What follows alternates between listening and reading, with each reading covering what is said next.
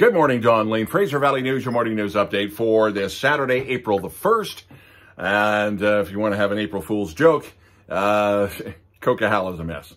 A ton of snow. Same for Highway 3. If you don't have to travel, don't do it. Or unless you're really comfortable when it comes to plowing through the snow. A ton of things happening on this April 1st and April 2nd.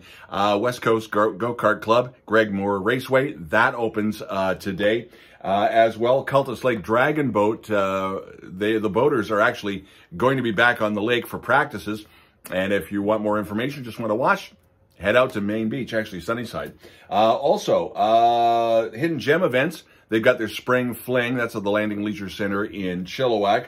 Also, the plowing match, 2023 plowing match, is happening at Glendale Acres. Also, there is Kensington Farms with their shearing events. That is this weekend as well. So there's a ton of stuff happening.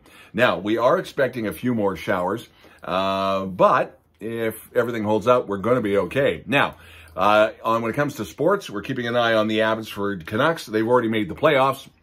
What they're trying to do is stay up as high as they possibly can. We'll have an update on the Chilliwack Chiefs playoff run against Coquihalla, and is the practice day for the game, which is the junior football, the minor football showcase.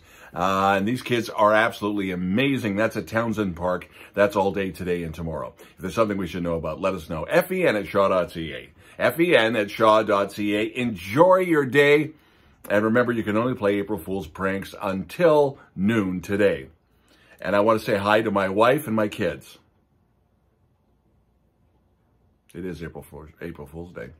Don Lane, am I? No, never mind. Don Lane, Fraser Valley News.